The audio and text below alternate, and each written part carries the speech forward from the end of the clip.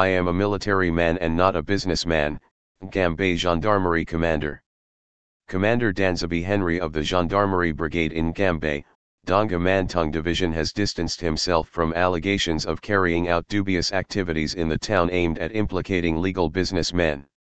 Writing to Mimi Mefo Info on WhatsApp Sunday, June 14, 2020, he writes, I stand against the fact that some of those who sell fuel in Nkambe sell to Ambazonian boys in Kumbo. The terrorists use the fuel to carry out attacks on the military and civilians. Commander Danzabi Henry denies allegations that he arrested 10 men who sell fuel in Nkambe last week just to secure his monopoly in the business. I am a military man and not a businessman. But people cannot be allowed to sell fuel to terrorists that use the fuel to attack and run away. If fuel goes to Kumbo, it therefore means my work of security in Nkambe for 2 years is zero. Last week, some inhabitants of Nkambe testified how the commander in question has seemingly abandoned his duty as a military man while using his position to expand business activities to the detriment of legalist businessmen and women.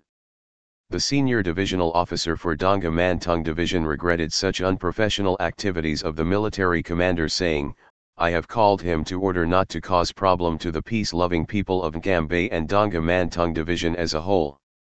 When Commander Danzabi Henry had the monopoly of selling fuel, he sold a liter for 1,000 F.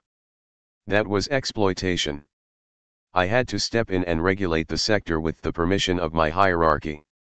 At the moment, there is still fear in Nkambe that the brigade commander is scheming ways to implicate people released last week on the instructions of the senior divisional officer.